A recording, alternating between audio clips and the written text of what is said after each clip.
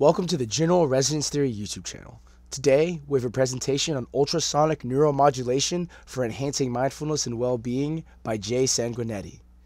We now join this talk already in progress.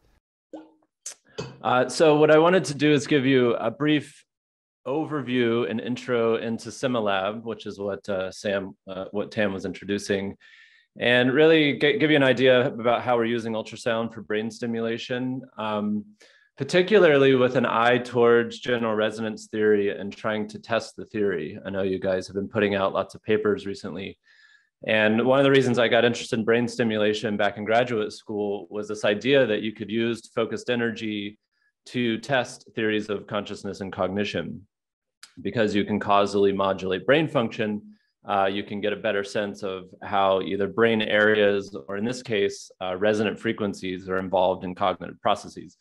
So I'm happy to take questions throughout if you have questions about how some of this might fit in with testing GTR.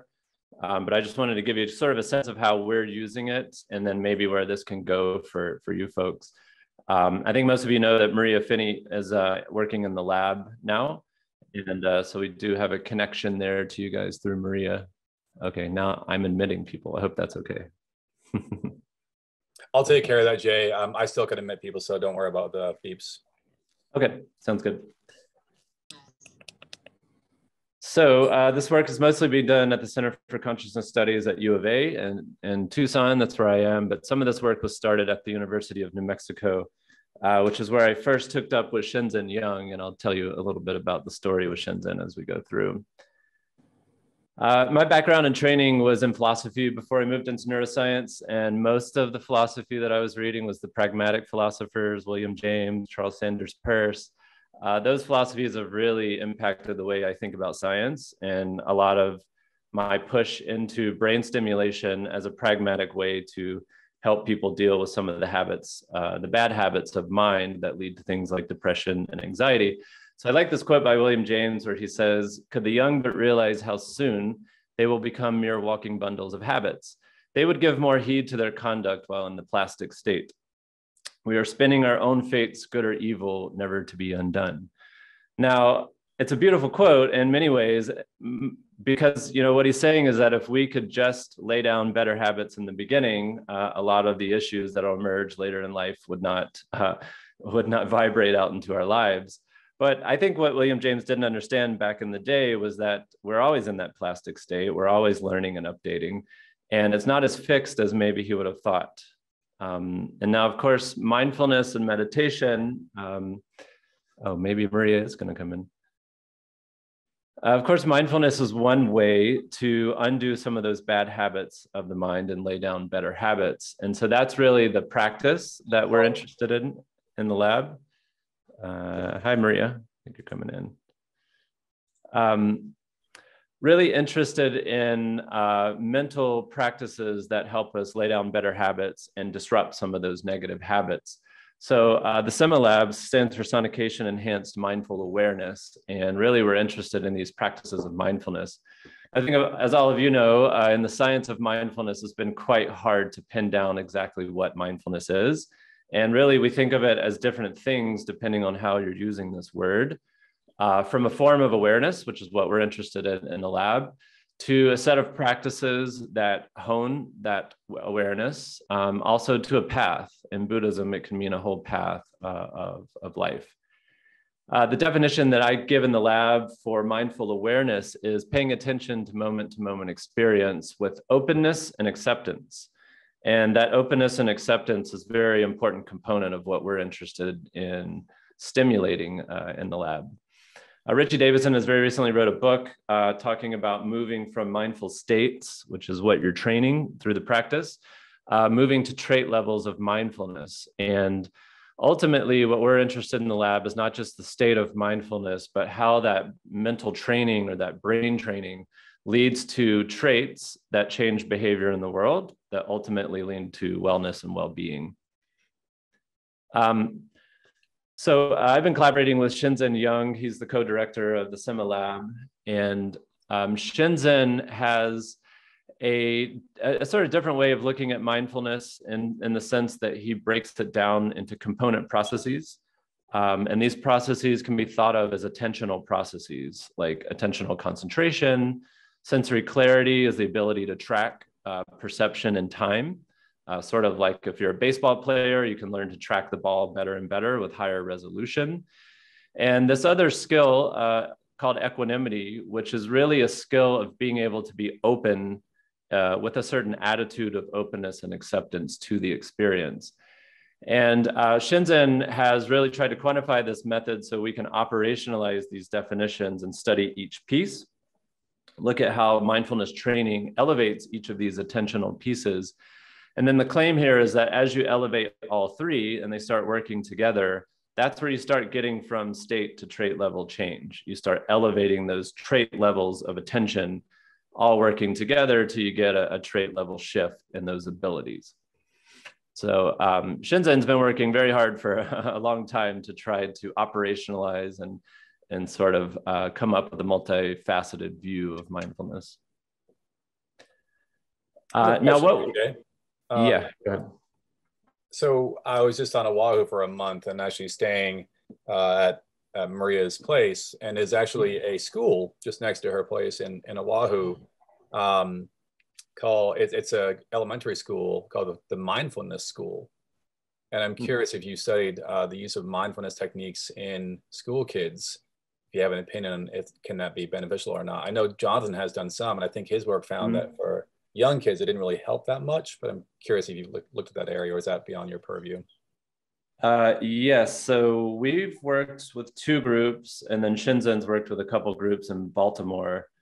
And one of the things about Shinzen's system that's a little bit different than like a traditional system is that it's really capable of being tailored to the individual need of the user. So, you know, if you've got children, you have to sort of think differently about how to train them. It's a bit harder for them to understand a concept like equanimity, for example. And so Shinzen came up with an approach he called Mind the Music, where he was teaching inner city kids in Baltimore. And what they did is they did a little open sample where they tried to figure out, you know, what do these kids think about mindfulness? Well, they thought it was weird. They didn't want to sit with their eyes closed where their friends would see them. You know, that was weird. So you had to get over the sort of weird component just to get them to practice. And so what they did is they actually had them do a focused attention on the music that they liked. And then they cultivated equanimity and concentration on the music. And they didn't tell them they were teaching them mindfulness, actually. They just told them, you know, we're helping you enjoy your music better. So they did an 8-week training course. And what happened at the end of the 8 weeks is that the kids started going in and teaching their mentors and their parents. And this was pretty salient because some of these kids were Muslim, and, you know, teaching their parents this technique was actually quite controversial in some of the homes because it's essentially a Buddhist technique. They didn't get enough money to end up studying that, so they didn't ever publish any of that. But it was a case where it really showed that if you tailor the training really to the need of the user, you can get it to stick better. I don't know if Jonathan has anything on that. Yeah, it's interesting. I didn't know anything about this project, but we're doing a very similar project. Our app is called Finding Focus. It's used in high schools. And just as you said, Jay, it uses music as the primary ground. Yeah, and we've gotten, we have 2 published studies on it and a third one that is under review. And the third one actually has a control. So the first 2 were just pre-posts, and the third one had a control condition. In all cases, we got improvements in focus. I think I mentioned this, the app is called Finding Focus. Improvements in focus and in well-being. So very, very similar logic. And we're just waiting. We've gotten 2, it's been rejected. This was research based on a big IES, Institute of Educational Science grant, and which I've gotten quite a few over the years. It got rejected twice. It's now, I'm waiting any day now to find out about the third submission, but very hopeful that we'll get it on the third one. So yeah, it sounds very, very similar. And Jay, happy to share the papers and even get you guys a link if you want to check out the app. Mike Mrazek and Alyssa Mrazek were the key drivers of this project.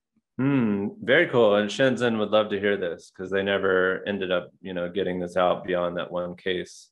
So sure, I'd love to. And if it would be helpful to get some input from Shenzhen's side, I think. Sure. Let me just make, I don't have my thing. If you can just remember, if you just email me, sure. That'd be great. Okay. Yeah, no problem.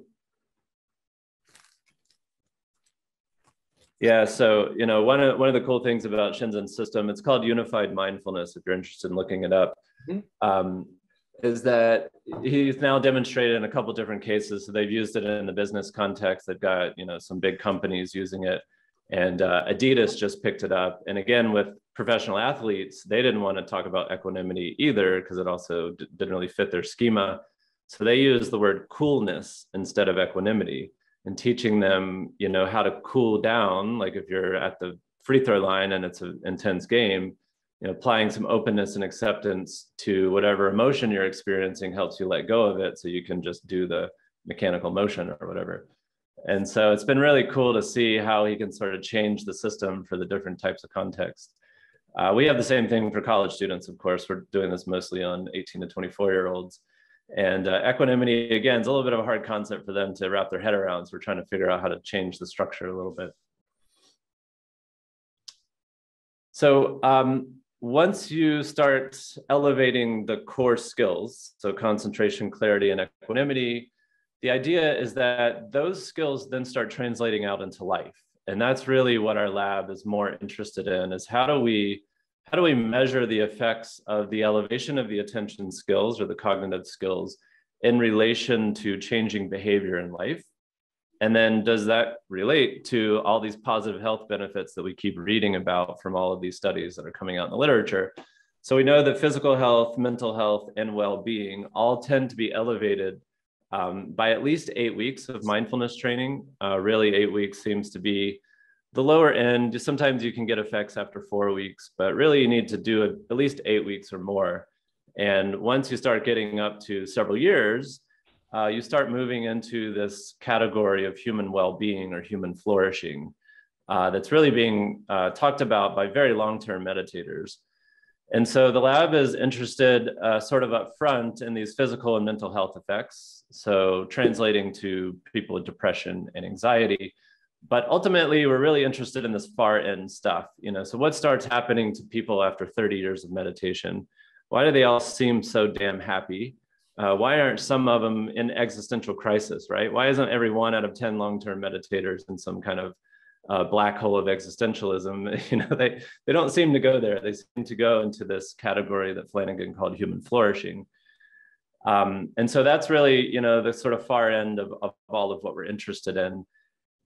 And the use of the neurotechnology, like the brain stimulation work, is really trying to ask the question, can we elevate some of this good stuff? So can we help people get some of this mental and physical health stuff faster from the practice? So instead, can I jump in on this for just a second? Yeah. Can I just offer a little commentary on that? I've been a pretty serious meditator for about 17 years. Mm-hmm. And that should put me in the well-being and human flourishing category. Sure. But it was best described to me by a Zen monk who I know, who said sometimes it's like sitting there and having a wild animal in the bed with you, like just sitting on it's like dealing with. And this is, I think, generally there's an article in Elephant Journal, I believe, that's a pretty good distinction making between mindfulness as a practice, which is steps away from some of the pieces of Buddhism, for instance, that deal with what comes up in the human animal when you start encountering this weird phenomenon called emptiness. Mm-hmm. And like dealing with some of like the deeper stuff that comes out in meditation is really not a cakewalk. And you can get to the human flourishing, and I've seen many examples of that and felt many examples of that. But there's there's a lot that you wind up having to process along the way towards that. And I think some of the I'm just offering, like, I think this is fantastic. It's beautiful. That's part A that I want to say. I was also just in a seminar with another group that was looking at metabolomic, genomic, epigenomic biomarkers of set meditation week-long protocol, and saw some pretty astounding shifts in the number of these markers, which that work has not been published yet, but it's by a professor at UCSD named Himal Patel. And it was, to my eye, the volcano plots that they were showing were like, wow, you're seeing really strong differences between controls, novices, and experienced meditators after a week of this stuff. So wow. I just want to offer that data point as you're going, you're looking at cortisol and blood pressure. This study was like a much more like pan-omics kind of approach on plasma biomarkers. So my sense is that you're going to see something, and also a cautionary note that how much sampling bias are you having by looking at, blood pressure and cortisol, you'll see something, but like there are many things to measure in the human samples generally. So just encouragement to maybe go broader in the case you can. So that's all I have to say, but thank you. Yeah, no, thank you for those comments. I can skip to the end of the talk where I sort of say, what if this works, this boosting technology that we're using? And then I give all the things that you just gave in the point A, which is there's a lot of stuff that happens in between, like reducing blood pressure a little bit to the human flourishing piece. So yeah, I can pull that up now if you want to get there now, or we can sort of address it later. Carry on. Thank you. But yeah, that great point. And yeah, to your point about measuring other things. So we've just started getting to looking at cortisol in the lab, but we're thinking about looking at some other biomarkers that might look at some of these changes as well. So yeah. So you might have seen this book recently, Altered Traits, where Richie Davison really digs into some of the things you were talking about, Andrew. And I like in this book, he's talking about long-term practice versus short-term practice. And he talks about the wide path versus the deep path. The deep path, I think, is what you're getting to, where lots of things can come up for people. I mean, even on a 10-day retreat, it's not all good. It's mostly not good, actually. But over time, it's very good for the person. But most people are interacting with these practices, meditation, mindfulness, yoga, and other things in the contemplative space, and what Richie Davison calls the wide path. So not a lot of deep practice on these things, but maybe 30 minutes a day, once a month or something like that, using the Calm app. And even that has some benefit for people. It's not likely to bring up a lot of the deep stuff that I think you were talking about, but it is likely to have some type of impact. So we're interested in that in the lab, but we're really more interested in the deep stuff that you were addressing and what happens when you start doing deep long-term practice. So multiple retreats a year, practicing for multiple hours a week, over years and years. And how do you quantify those effects? How do you deal with some of the negative stuff or some of the adverse events that can come up? And can we use both science and technology and the methods that we've developed to track people over time to help people steer through that so that they can get to the human flourishing piece without having to go through quite some of that, but without blunting the things that are needed to get to it in the first place? And that's a whole can of worms, so we can bring that up as well. And you'll read from long-term practitioners like Shinzen. So Shinzen's been practicing for the better part of 60 years. Well, they'll say things like, once you learn to taste purification, this is a technical term from Buddhism, your growth goes exponential. And so this is also a claim that comes out of very long-term practice, that at some point you hit the inflection point and human growth, human happiness starts going exponential. This is a really interesting claim to me in the lab, and we've been trying to figure out ways to see if this is true. How do we quantify this and how do we measure it? And we've been looking for ways to map this on to what's been done in positive psychology. So you might know of like the PERMA model of human flourishing, where they basically define most people in this state of languishing towards doing mental training, where you're increasing your resources of mental wellness and dealing with a lot of those negative and adverse events that come up that Andrew talked about. That ultimately leads to human flourishing, which is a very hard to define concept in the field as well. But you can think about this in the way that the Greeks were talking about the good life or the life well lived. It's a life that has deep meaning and purpose. It doesn't mean you're always in this positive state of bliss, but it means that overall, throughout the trajectory of the life, you're having meaning and purpose, good human connections, probably has some measure of physical health. Whether you need a certain level of money and things like that is debated, but really means that you're living in the good life. And the claim that comes out of deep contemplative traditions is that at some point you do start moving up to this point. But unfortunately for people like me and Andrew, who've been meditating for 15 years, we may be here. and what the claim is that once you get up to 30, 40, 50 years, it all starts going exponential pretty quickly. So, that's one of the things that we're really trying to understand in the lab.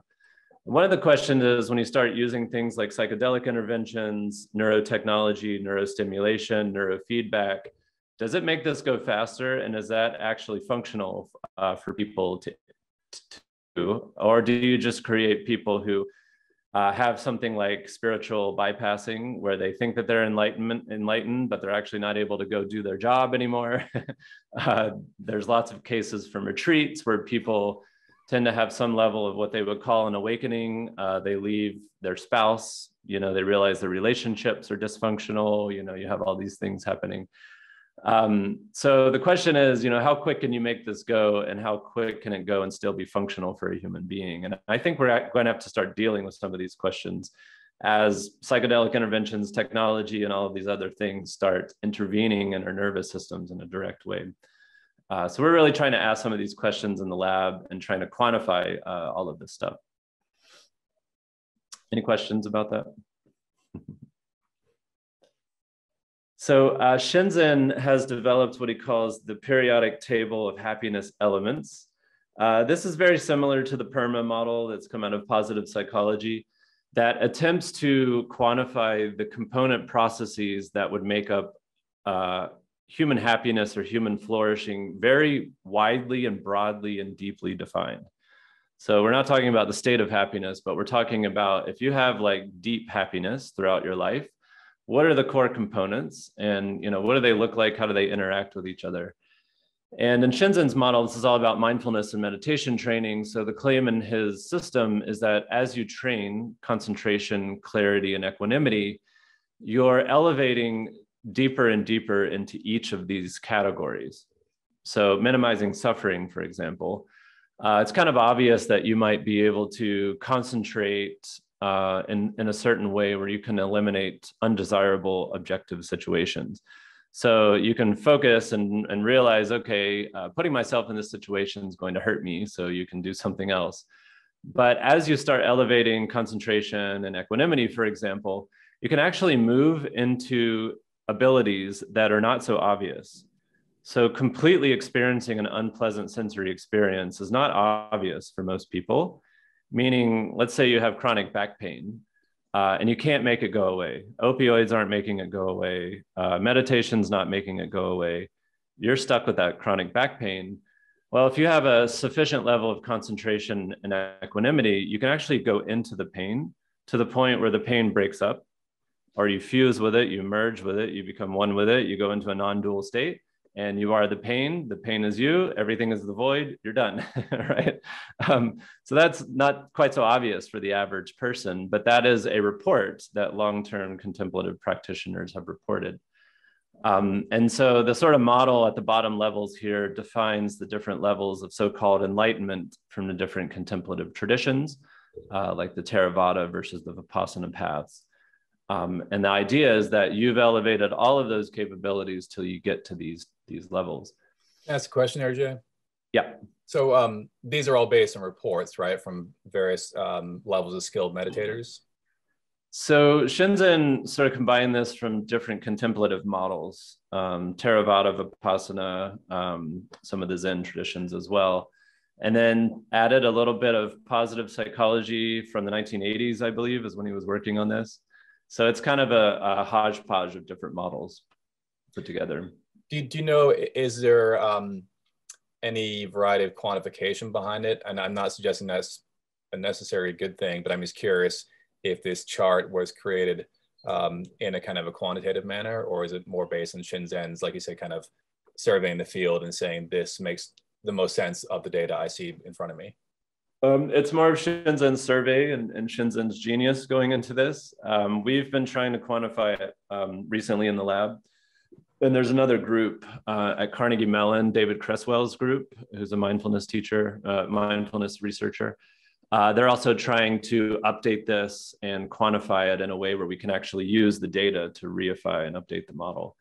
The idea ultimately is to have an app, and we probably don't have time to dig into this, but within, everything in Shinzen's model is there's levels of complexity as you go down. So within each of these squares, there's actually 4 components. And what you could do is create a topographic map of someone's happiness. Because again, there's sort of wide and deep levels of all of this. And so we've been trying to quantify it for each person, so you kind of get their topology. And then you would be able to show for that individual how the mindfulness training is changing the topology, hopefully in a way that is understandable to the user, because ultimately we hope this helps them get motivated to continue, down the path, essentially. And what's really smart about the model too is that the individual meditator defines all of this stuff for themselves. So, acting skillfully is quite different for a business person than it is for a professional athlete or whatever it is. Serving for love can be very different depending on your religious background, for example. And so the model has tried to be specific but generalizable all at the same time. Got it. Thanks. Hey, Jay, last time you gave a talk here, I remember you talking about like there's like 3 dimensions, and maybe those are Shinzen's 3 components that you set up earlier. How does that map onto these elements, if at all? Or in this topology, is there a link between these different elements, or are they like sort of separate pillars? Good question. So each of the skills, concentration, clarity, and equanimity, I think is what you're describing, they will help you move down to deeper and deeper levels. And, concentration can help you more in one category than the other, but really they're all interacting together. And the more they interact, the more you can move down each level. But they don't necessarily just elevating concentration, clarity, and equanimity doesn't necessarily make you move down. So you also have to work with each of the categories. For example, serving from love really helps if you do compassion training, loving kindness, metta bhavanya. You don't have to do that. So concentration, clarity, and equanimity should help you be at service to others quite a bit more. But if you're moving to understand yourself, so doing some insight practice, that might help you sort of not get so carried away by your own individual needs, which helps you then serve from love, like help other people, serve other people, that kind of stuff.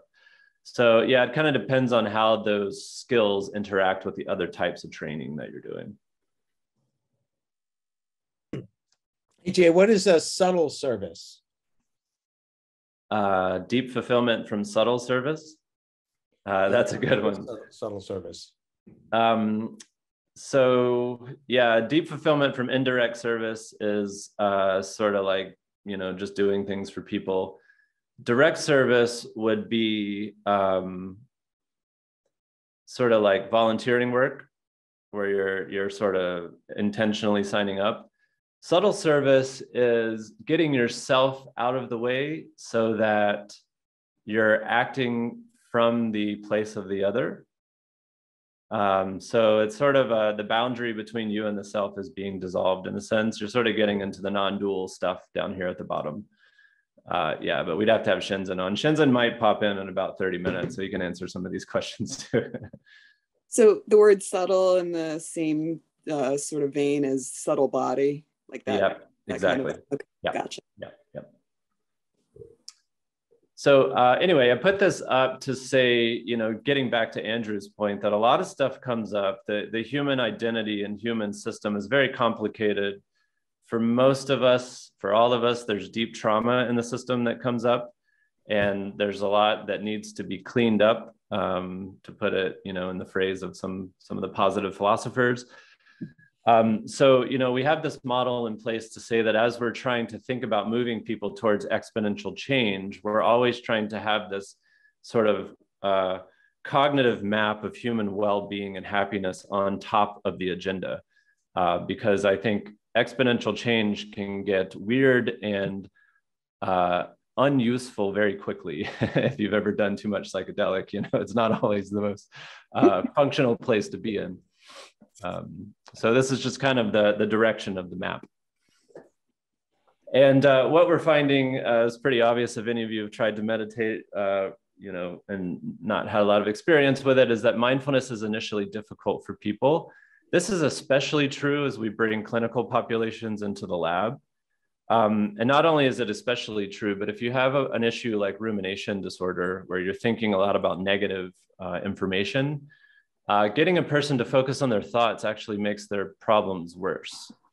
So you tell them, okay, I'm going to give you all these positive benefits. I give them the slide. This is going to make you feel better.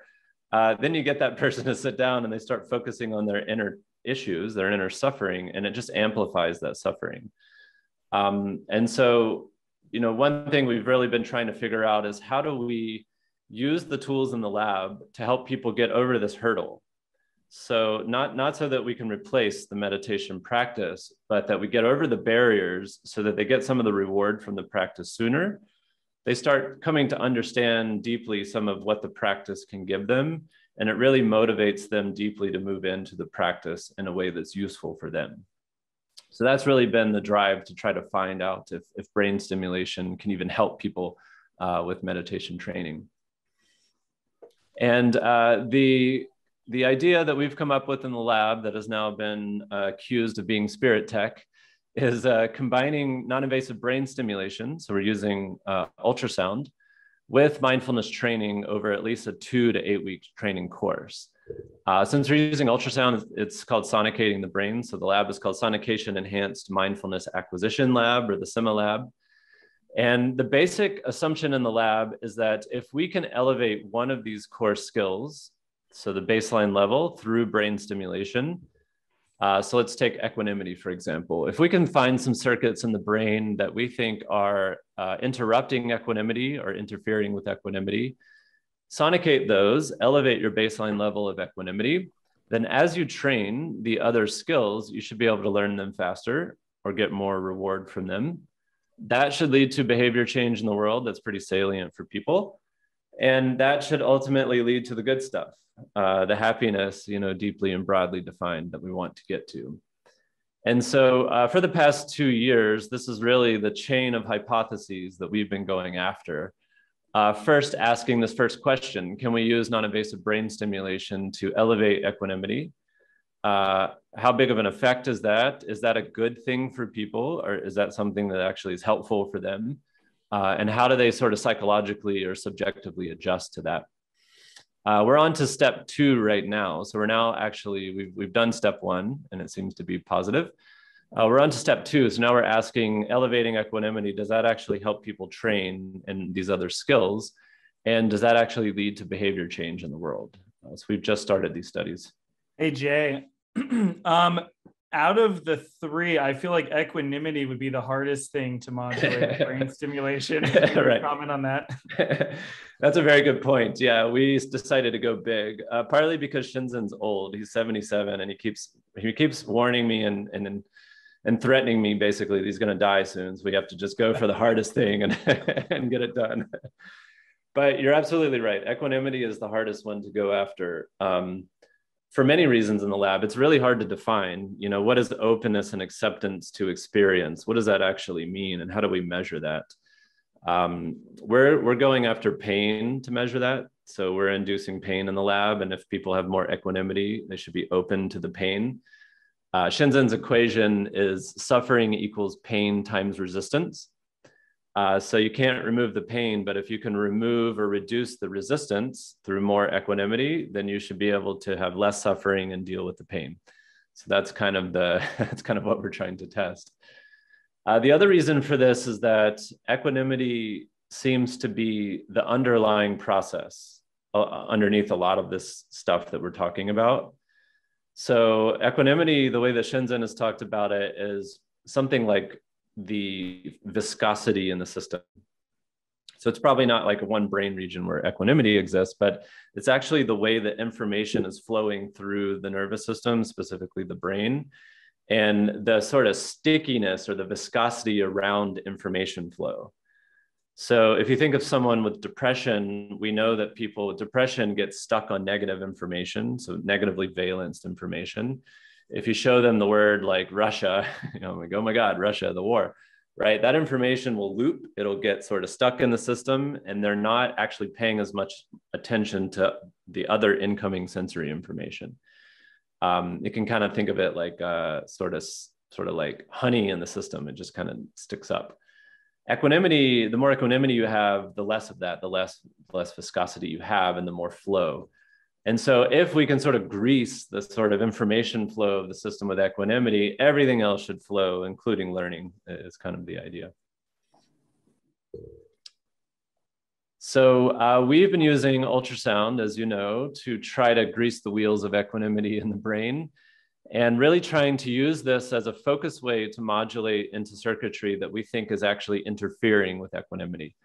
So I'll give you just a little bit of information about what focused ultrasound is doing in the brain.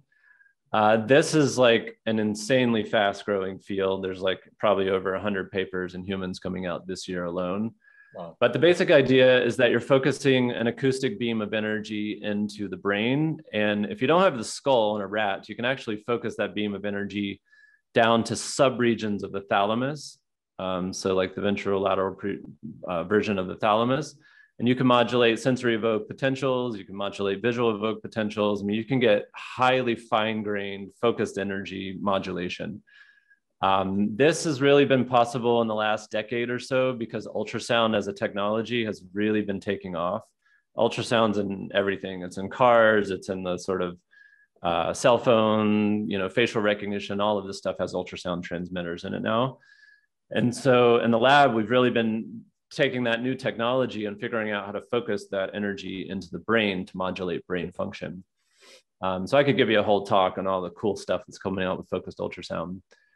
But for one thing, for thinking about the GRT and testing the model is that we're always pulsing the beam. So as you can see in this model here, the ultrasound is pulsed on and off, much like repetitive TMS or transcranial magnetic stimulation. And I've just written a book chapter where I've sort of speculated if that pulsed ultrasonic energy can actually modulate ongoing oscillations in the brain, or whether we can actually drive those oscillations. There's a bit of evidence from my lab and 3 or 4 other labs, mostly animal labs, actually suggesting that this pulse rate could actually drive oscillations in the brain, which would be really, really cool if it could. And part of the reason that that's interesting is because ultrasound can reach all the way down to the thalamus in humans with highly focused energy. So, deep TMS may be able to do this, but ultrasound's on a totally different scale in terms of being able to do that. So we can discuss that, now or later if you're interested, but this is something that the grad student in our lab is testing, whether we can actually, change the oscillatory dynamics of the brain with these pulses. So here's just one case. What frequency are you targeting right now, Jay? So we've tried with these pulse frequencies. This is called the pulse repetition frequency of the ultrasound. So you basically have a carrier wave of 500 kilohertz, and that's the ultrasound, and then you pulse it on and off. So the pulse repetition that we've used is 10 hertz. We've used 40 hertz, and then usually we're using up to about 1,000 to get outside of the sort of EEG frequencies. But very recently, we started using the theta burst protocols from TMS, and it looks like the theta burst is actually working a little better for ultrasound, which is also true for TMS. Awesome. So is that the 10 or is that like 5, Jay? We're at 5 hertz and 40 5 hertz hertz for theta, okay. Yeah. 5 and 40. A couple questions. Sorry, Justin, go ahead, finish. Oh, sorry. So you're doing 5 and 40 hertz because theta bursts typically 5 and 50, but yeah, minor, probably the same. Yeah, we tried 5 and 52. It seems like 5 and 40 just felt better. So a lot of stuff in our lab is sort of, subjective. What does it feel like? And then we do the studies afterwards. So well, when you're the first, you get to choose what you want. Everyone else has to copy you. So sorry, Tam, go for it. Yeah, no. Sorry to step on your question there. I missed just a very quick observation. If we do agree that is decent data showing this binary multiple hierarchy, then 5 and 40 would seem to make more sense than 5 and 50, because of course, 5 to 10 to 20 to 40 is just a 3-step hierarchy. But of course, those numbers are not precise. They vary in individuals by some degree. Because real quick, Jay, if you're going to go into already, don't feel like you need to right now, but I'm curious, what is the actual physical mechanism of this TFUS having an influence on brain function? Is it simply just a physical push from the sonic waves? Is changing, like deforming the neuron and the dendritic length, axonal length? What do you think is the actual mechanism going on? So there's sort of 3 that have been proposed and somewhat accepted. And then there's Stuart Hameroff's number 4, which is sometimes talked about and sometimes not. So the main one is through radiation forces across the lipid bilayer. You probably know that as the action potential is propagating, there's some movement along the body of the cell and the axons. So when the electricity is jumping from the nodes of Ranvier, there's a stretch, and that stretch actually sort of helps the electricity move. There's some speculation that physical movement is actually more functional than just helping the jump from the nodes of Ranvier. This is a whole really old field that's sort of rejuvenated in the last couple of years called biomechanical, biomechanical something. It's a biology field. I can send it around later. But also, I think you're just modulating the cell as it's trying to do its electrical dynamics as well. So you might just be mucking up the sort of electrical dynamics by moving it so quickly. But the Nobel Prize was given last year for 2 researchers who found that ion channels, there's a couple ion channels that actually have piezo properties. They're called piezo 1 and piezo 2. And so those channels might actually be able to take the mechanical energy and transduce to modulate the ion channels. A little speculation about that because the actual ultrasound wavelength is longer than the ion channel. So I don't think that the wavelength is actually imparting mechanical energy directly on the channel, but you could be getting jetty forces, some sort of fluid dynamic forces right outside of the cell that are sort of imparting energy through sort of jetty forces and that kind of stuff. Sorry if this is too much in the weeds, but I'm curious on the piezoelectric properties. I know from talking to you and Maria in the last year or so, there are some aspects of the basic, composition of the brain that are piezoelectric, right? So would you include piezoelectric forces in this radiation force category, number 1? Yeah, I think Maria and I would. I don't think that's being as talked about in the mechanism studies. People are more just thinking about stretching the lipid bilayer. Yeah, but I would certainly. Yeah, I think there's all kinds of mechanical forces that are acting on the cells that are important for the cell function. Then there's this idea of cavitation. So you might actually be causing stable cavitation bubbles within the lipid bilayer, which sounds a little scary, and it is, as long as you don't blow that bubble up. So get inertial cavitation, it's fine. And at low energy levels, we have a very good idea of where you would get inertial versus non-inertial cavitation. But that movement of those bubbles could actually cause ion channels to charge across the cell or disrupt the charges. And that's really depending on the duty cycle. So how long the pulse is actually on for. And so we have good evidence that we can disrupt cellular activity, so we can make a cell less likely to fire. But if you actually leave the pulse on longer, you can excite the cell. And if you get to a threshold effect, you can actually cause an action potential. Now that's been shown in animal models, that hasn't been shown in humans yet. And I think the reason we haven't, with TMS, you can put over the motor cortex and get a muscle movement. You can do that in animals with ultrasound. You haven't been able to do that in humans. And I think it's because we have to go up to an energy level that none of us are feeling safe to do yet on ourselves. So there's this sort of like FDA limit for imaging ultrasound, and that's where all of us are staying below. And it looks like you have to go slightly above that limit to get the threshold for firing the neuron. But we're sort of animal models are going into that and trying to see if that's safe. And I do think within the next couple of years, we'll see that happening in humans as well. So.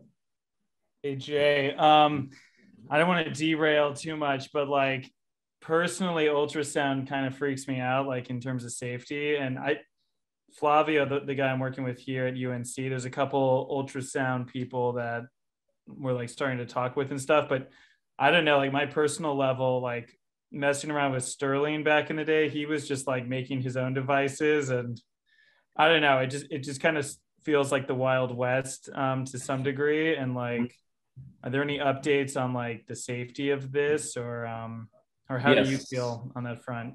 It's a great question. I think a really important question. Anytime we're talking about putting energy directly in the brain, this is called non-invasive brain stimulation, but you're putting energy directly in. So there's actually debate about whether you should call this invasive or non-invasive.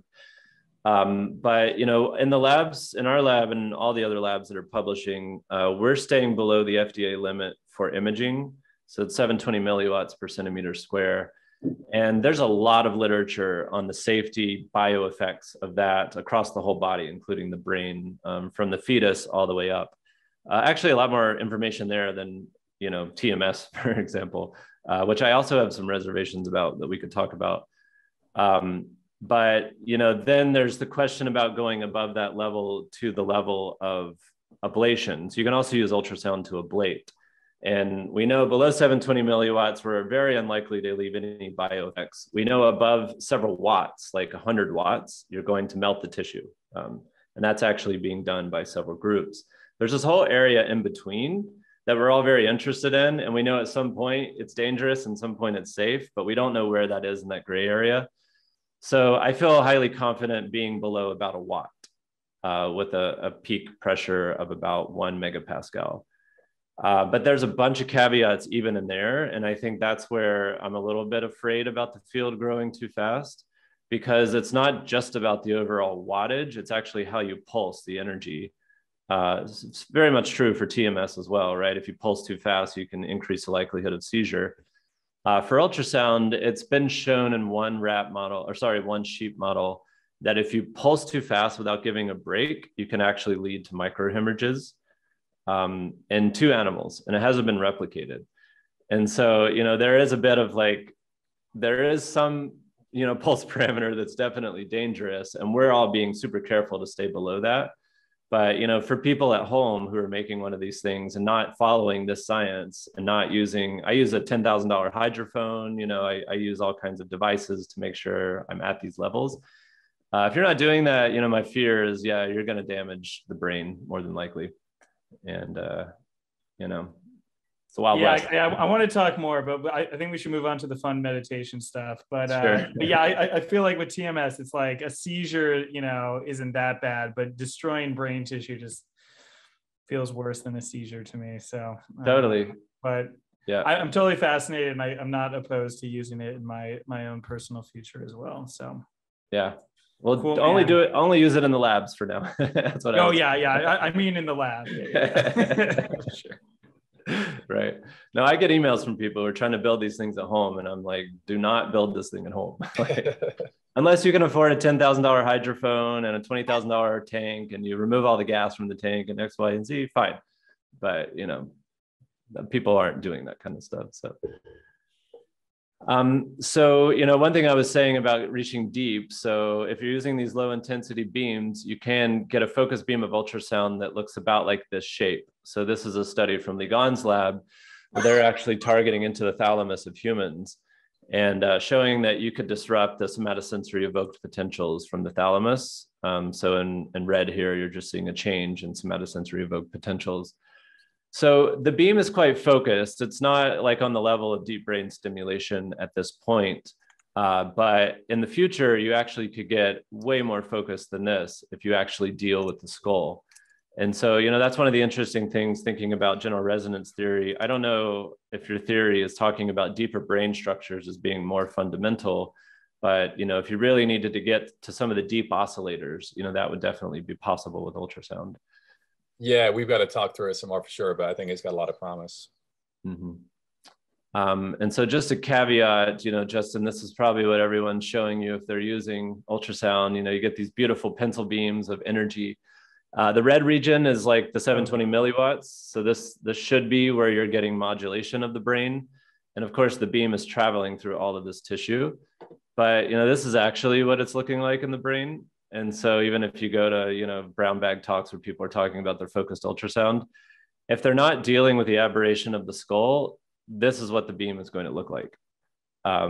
This is a lot of modeling, right? Because you really have to make like constructive interference of these 500 kilohertz waves. I mean, right? I mean, that's kind of wild.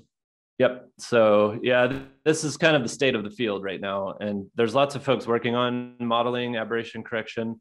You could use, a helmet of 1,000 transducers and focus them down. You could do stuff like that. But then you get into safety concerns and a lot of other things. So, the field's going to be at sort of this resolution for quite a while. And that's kind of, where we are. But once you deal with that aberration problem, the theoretical limits are very low for ultrasound. So you could get to sub-millimeter resolution beams. And this is some modeling out of Jamie Tyler's lab. So, direct current is stimulating billions of neurons, I think. TMS is stimulating tens of thousands to millions. Ultrasound could get to, subcortical areas pretty quickly and very small. And Jay, given the current state of the field, is it approximately the same as TMS for the targeting or a bit tighter? Right now, it's probably on the order of TMS, but can go with a bit more depth precision because you can use deep TMS, but when you use deep TMS, you're also modulating a lot of the tissue in between. And that increases the risk of seizure and stuff because of that reason. So it also sort of depends with ultrasound on which piece of skull bone you go through. So the temporal window is much thinner than the rest of the skull. So from the top of the head, that skull is pretty thick, but if you can go through the temporal window, the ultrasound resolution is going to be a little bit better. So targeting like hippocampus, amygdala, insula, those are higher resolution, I think.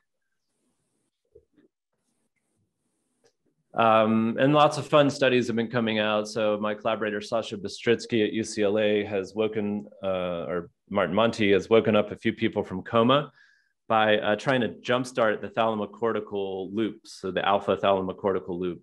So these are people with brain damage from motorcycle wrecks and things like that. And they're using this inside of the scanner. So another advantage of ultrasound is you can use it inside of the MRI with very little MRI signal distortion. And they focus the beam right into the thalamus and they try to get the sort of thalamocortical loop back online, which gets more conscious, expression to happen. So they've now done this, I think in above 10 patients, and they've been able to wake up all of the patients from minimum coma to at least mid-level, if not completely awake, which is pretty incredible. They published one so far, and I think they're about to publish the rest. So okay, I mean, that's wild. It's crazy, right? And when the first patient came out, cured coma. What?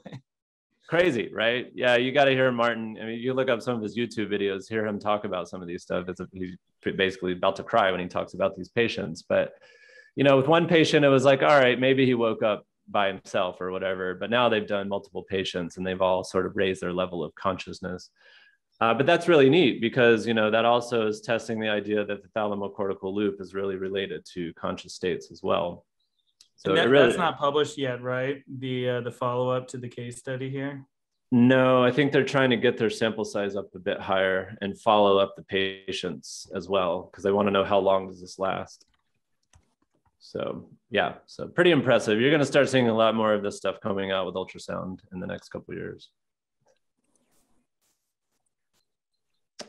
So there's Stuart Hameroff. I know Stuart's theory of quantum consciousness has a little bit of overlap with what you guys have been talking about. So why did I get involved in ultrasound in the first place? Well, Stuart has this idea about microtubules being involved in consciousness. And the microtubules have a resonant frequency in the megahertz range. This is based on some work by Anirban Banayupe.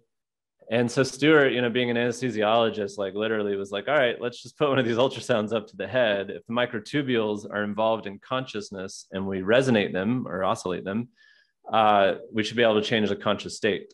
And so that's kind of how all this started at the University of Arizona. Here's Stuart's brain. You can see his skull and a little bit of brain tissue in this ultrasound system. And Stuart's first study was actually to look at whether he could modulate chronic pain perception in pain patients. And the basic finding was that he reduced pain perception by ultrasounding the prefrontal cortex, but it wasn't a significant effect. But he actually changed people's mood, so chronic pain patients' mood, by doing this. And when I was in graduate school, we were really interested in mood and depression. And so we ran about 300 subjects. We're one of the biggest number of subjects that we've run with ultrasound. And we basically replicated that by targeting pain centers in the brain with ultrasound, we could elevate people's mood. We could take people who are depressed and we could at least temporarily put them in a better mood state. And in one depression trial, by targeting the prefrontal cortex, we were actually able to do 5 days of ultrasound on depressed people and change their depression and anxiety scores. So whether that's due to microtubule modulation or not, we're not sure, but this is sort of Stuart's first attempt to test his microtubule theory of consciousness is what sort of led me to get into all this stuff in the first place. Jay, yeah. Is there, so Stu had a particular prediction about the frequency that would be necessary to stimulate the microtubules, is that right?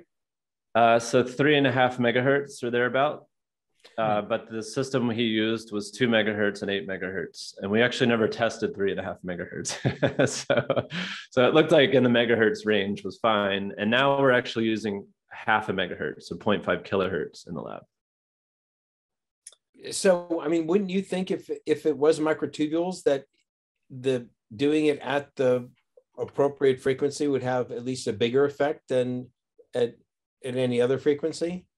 It's a really good question. We tried, so we did do some pilot tests with 3 megahertz to 4 megahertz. We found a general effect across all the frequencies. And part of the question was, at the higher fundamental frequencies, you get less and less ultrasound through the skull. So going down to 500 kilohertz, you get way more energy. And maybe that's just the reason we're seeing these effects. So it's a good question, but we're just not sure. But it's not that problematic for him that it doesn't matter? No, because I think for Stuart, it's not just 3.5 megahertz. I think multiple megahertz frequencies would modulate the microtubules, and it depends on the microtubules you're looking at. Okay. But we'd have to ask Stu. So I know we're running out of time. Maybe I will skip to our current work. So basically, we started taking this ultrasound brain simulation stuff and trying to modulate different networks in the brain that we actually think are interfering with equanimity. And I chose the default mode network system because I know you guys, especially Jonathan, thought a lot about DMN. So I think you know quite a bit about the default mode network. It's related to mind wandering, rumination. In our lab, we're really interested in the default mode network in relation to dysfunction. So like depression and anxiety, for example.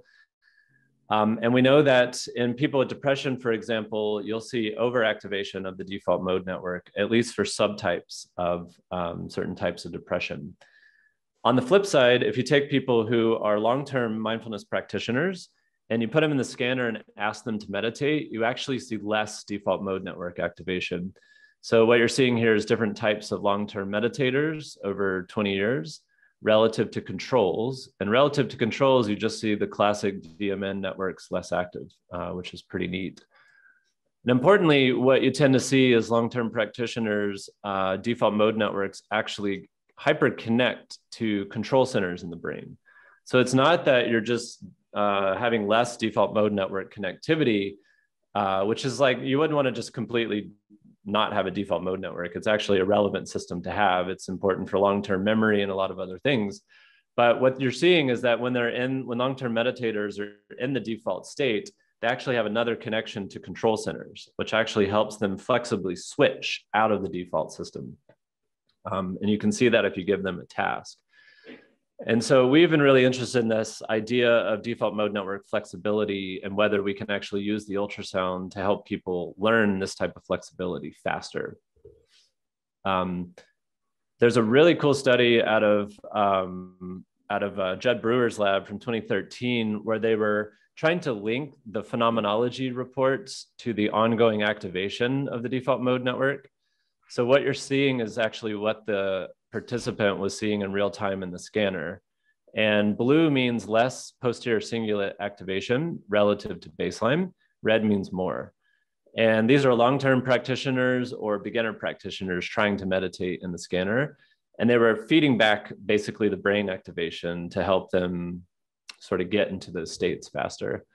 And what you tended to see in long-term meditators is that over 30 minutes, they could, quote, sink into the practice, right? So they're trying to practice meditation. And now you're seeing the default mode network, especially the posterior cingulate, like really sort of going less and less relative to baseline. And importantly, this sort of notion of not doing or effortless doing really seemed to be the biggest phenomenology correlation to the decreased network connectivity. Now that's really related to equanimity. And when Judd Brewer talks about this, he really relates it to this sort of openness to the experience, the sort of ability to sort of let the experience pass without getting caught up in that experience. Now, when you ask what it looks like for a beginner meditator, it's the opposite pattern. So these are people just learning to meditate that day. You put them in the scanner and then you try to get them to meditate for 30 minutes. Now they're activating their default mode network. They're getting frustrated. They're probably thinking about, like, I hate this study. I want to get out of the study. So kind of relating the phenomenology of beginning meditation to that default mode network. And really you can see for 14 subjects, they were really sort of not happy.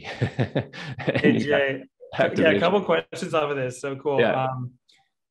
Yeah. Question one, I mean, typically it's thought that you can willingly do neurofeedback on any part of the brain. So is this like an anomaly to that principle, where this is because it's tied to self-awareness in some weird way, when you try to down regulate it, you can't do it?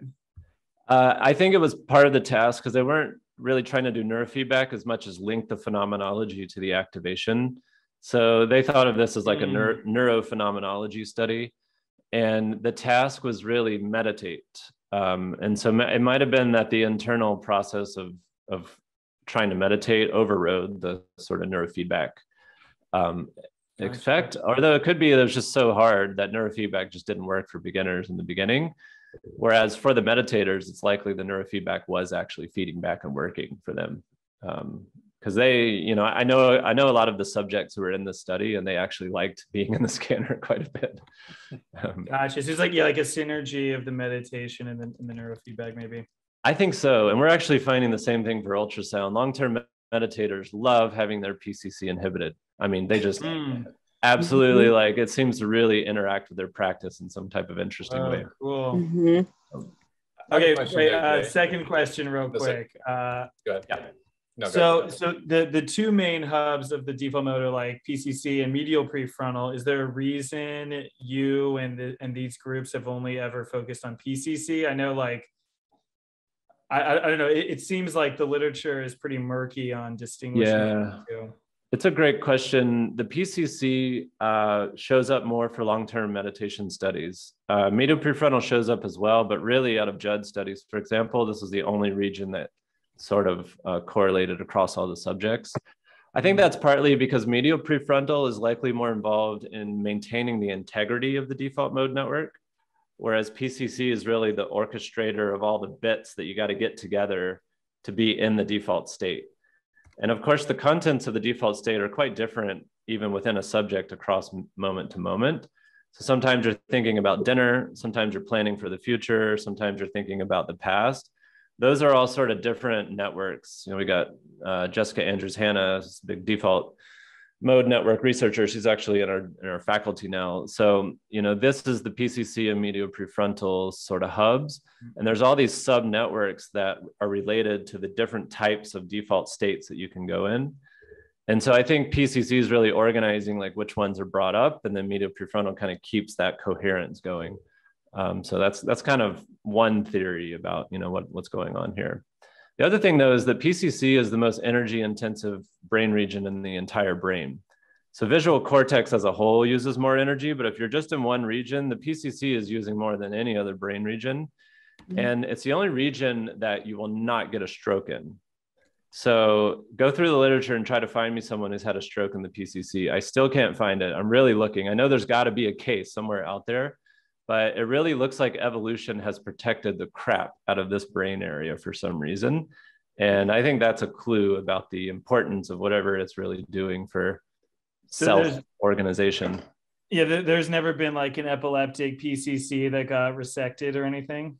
There has been that. Yeah, so there's a couple of those, and we've just compiled a bunch of those types of studies. But yeah, it's a very protected region. It's using a lot of energy. And the other reason, you know, if you look at the psychedelic studies, I was going to skip this, but the more ego death you have, the more PCC particularly is turning down. And so when you look at these like psilocybin, LSD, 5-MeO, DMT studies, you know, people who report like extremely intense ego death, you'll see that PCC region really being the one who's correlated with that ego death. And then if you look at long-term effects, so like up to 4 months, for example, in these studies, the more all of this happens, the more you get these long-term behavior changes that are positive for people. So, you know, if you start looking across like, you know, the sort of psychopathology literature to the meditation literature and the psychedelic literature, you start really seeing something's going on with the PCC particularly. That's super interesting. A quick question there, Jay. Big question, maybe quick, maybe not. So in my limited understanding, it seems like the DMN is, you know, evolutionarily obviously by definition, the default mode of our, you know, our mind state, which would include, evolutionarily speaking, you know, a certain level of anxiety and alertness to the environment around us. It seems like when we turn that DMN down, looking at the PCC as kind of the orchestrator of the DMN, that we have less anxiety, less unhappiness, more feelings of well-being. Does that all make sense to you? Would you agree with that generalized statement? Generally, yeah. It does seem like, you know, the studies show that people spend about 43% of their time in the default mode network.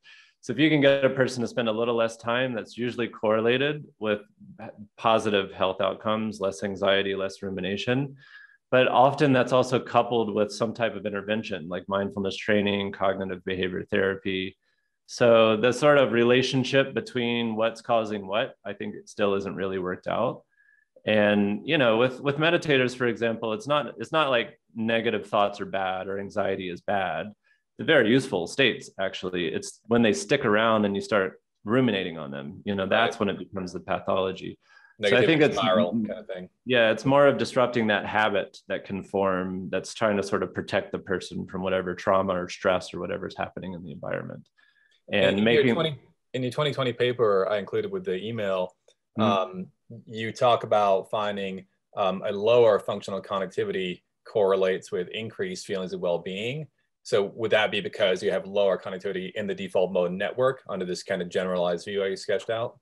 Yeah, exactly. And it's probably related to that flexibility more than anything. So it's that you're overall having less connectivity and less time in the DMN, but that's because you're able to disengage from it when you need to.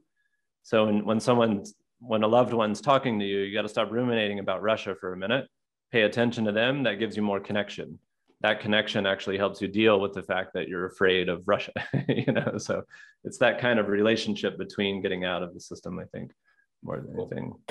I do also just want to mention that it's also associated with creativity, as is mind wandering. So you wouldn't want to turn it off entirely. Right. And actually what you find is that if you compare long-term meditators to controls not meditating, the DMNs are the same. So it's only when they're trying to meditate that you see less DMN, right? So I think that's really important. And that's a really good point, Jonathan. It's like, you could probably just have a device that closed loop stimulates you out of DMN, but then you're probably just going to be less creative, probably actually not going to be able to lay down long-term memories as well, especially autobiographical memories. So yeah, again, you wouldn't want to just turn it off. Or I don't know, maybe it would. It's up to you, but I have the option to turn it off or Yeah. on, right? Depends on your goals, right? If your goal is to be more creative, you don't want to turn it off. So I mean, it's kind of wild. We really should only be doing like state-based interventions in psychiatry, you know? The idea that you would ever want to turn off or activate any region chronically, it's probably just totally misguided, you know? I think the field's at. That is a really important point, and it's something I make both to people who are interested in neurostimulation and psychedelics, that the brain's always changing and it's learning, and there's reward-based learning happening all the time. So the context of what you do the intervention in is as important as the intervention. And if you're able just to remove a state without thinking about the context, you're going to add artificial intelligence on top of it, and then the world gets weird really quickly for people. So yeah, you have to be super careful with this stuff. So I'll just tell you a little bit about the PCC study that we've been doing. So this is our system in the lab. It's a focused ultrasound system where we can change the focal depth. We're using navigation with people's MRIs. So we basically take an MRI, we put the ultrasound on their head. This is Brian, our grad student, getting the ultrasound. And so you can see the beam of energy is being sort of focused based on his structural MRI. And then we focus it down to the PCC. So this is a sort of idealized case where we're not having any aberration correction, but we basically put a seed down in the PCC for that individual brain. And right now we're targeting based on structure. So we find the sort of structural PCC piece.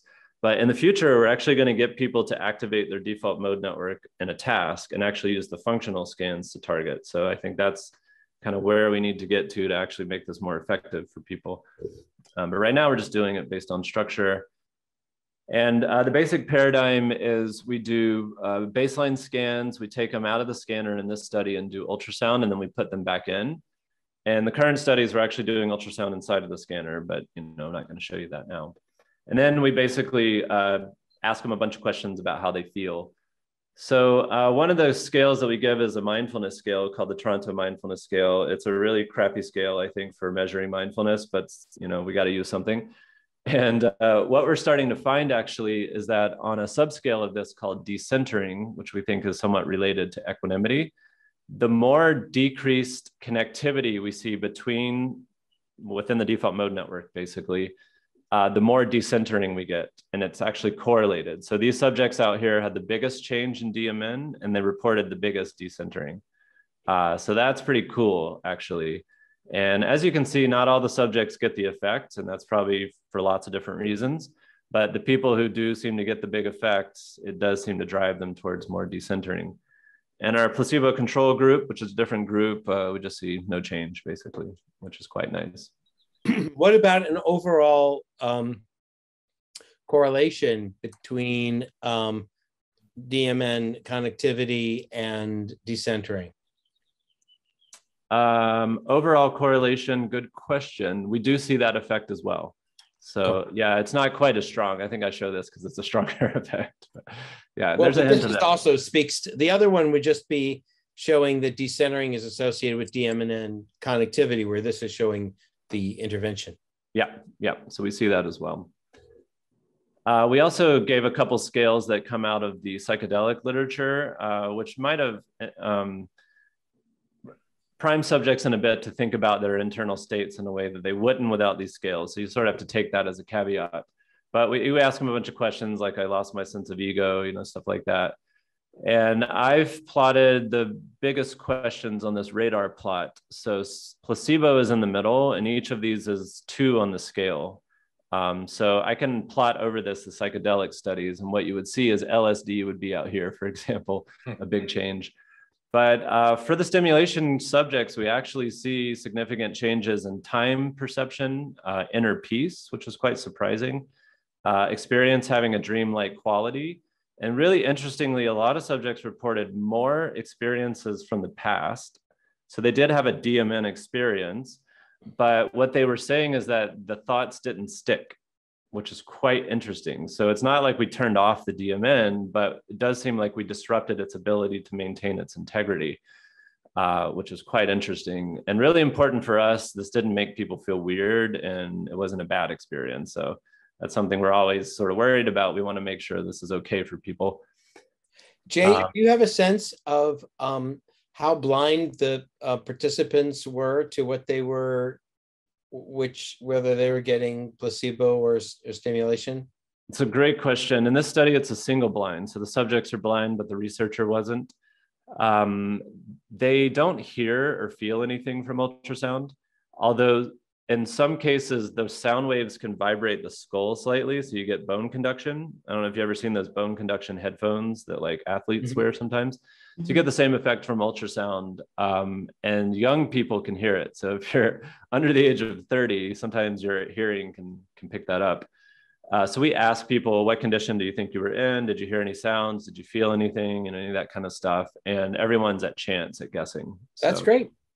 Very good. And then in the scanner, when we do this now, they can't hear anything because the MRI is so loud. So yeah, no guess there, which is pretty cool. The people who are in the STEM condition had a little higher likelihood. It was still at chance, but pushing up a little bit because they felt something. They actually were feeling some type of effect. These people were non-meditators, so they'd never meditated, never used psychedelics. And so their phenomenology is quite fresh in a sense. And so, I don't think they had a good sort of phenomenology language even for describing what was happening to them. But we did have a couple subjects report, like after we sort of asked, what was it like? Was it okay for you? A couple people actually said, I didn't know that my thoughts didn't have to be followed, or I didn't know that I didn't have to listen to my thoughts. And that gave us chills, because that's like sort of first level mindfulness insight, right? We're like, holy shit, are you kidding? Like, are you sure you're not a meditator? That's kind of stuff. We're like, this is like what a meditator would report. And we've actually followed up with all of these people. So we do safety studies to make sure that this is okay. And a couple of people have actually integrated meditation practice, because we do debrief them and tell them this is about meditation and all that kind of stuff. And yeah, we've had a couple subjects actually pick up a practice. So for what that's worth, it's pretty cool. Hey, Jay, I mean, this is such cool research.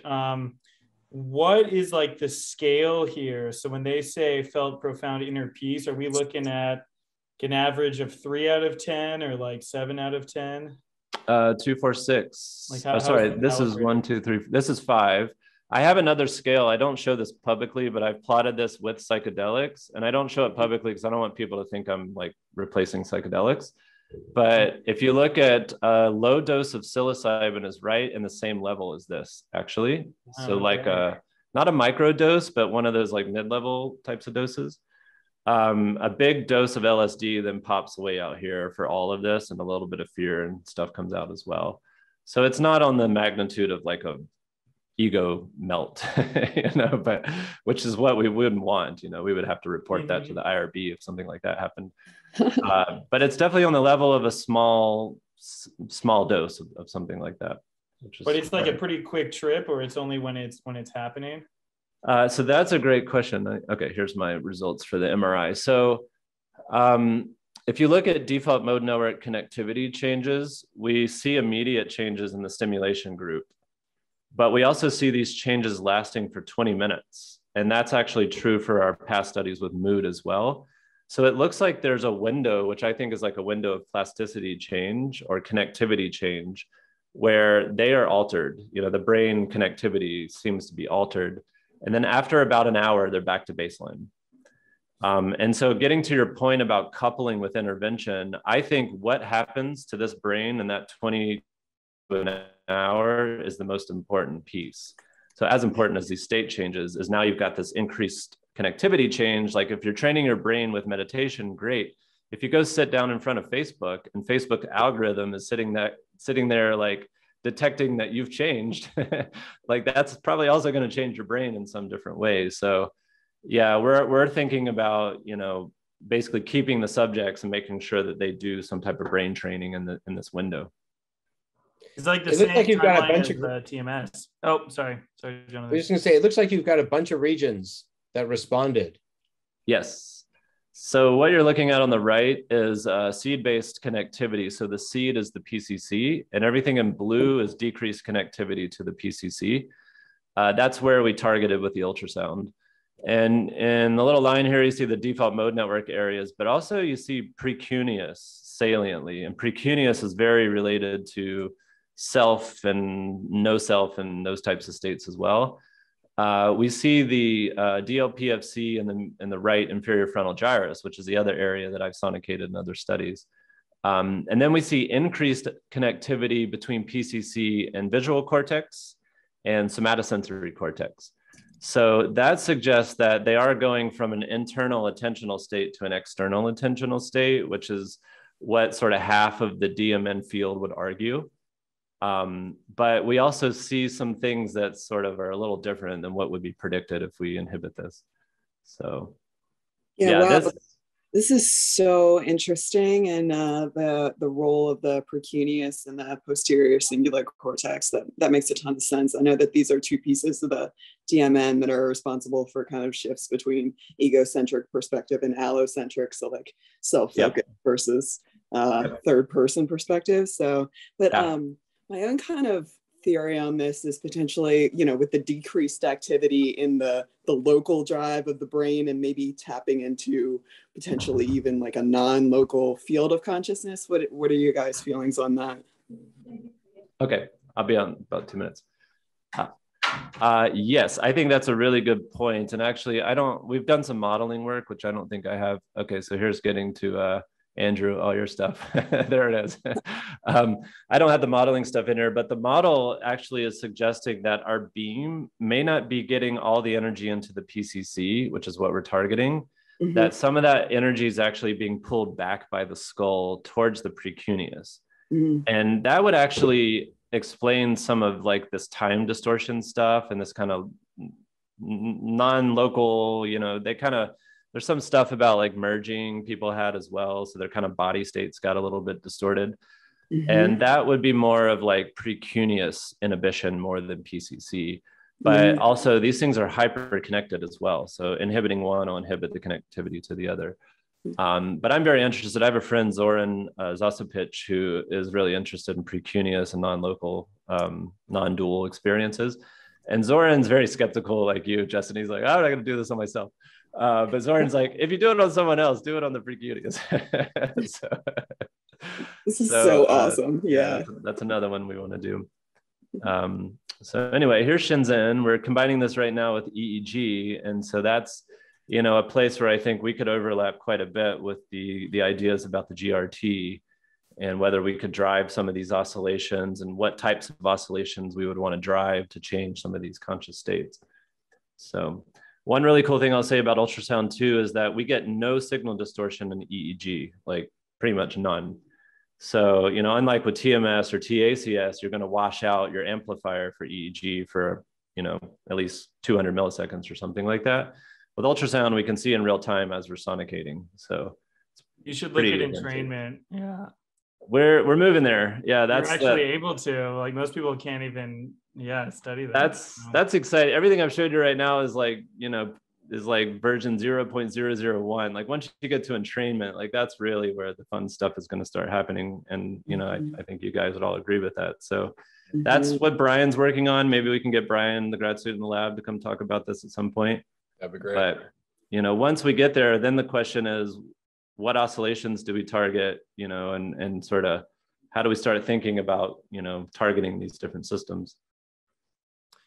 Hey, Jay, I just got to say, I really appreciate your like bravery to do research that you really feel passionately about, even if there's not a huge base for this. And like, I'm sure you might face criticism from like the strict NIH type people, you know? And so I just think it's so cool that you're really following your passion and doing like really rigorous science. So thank you.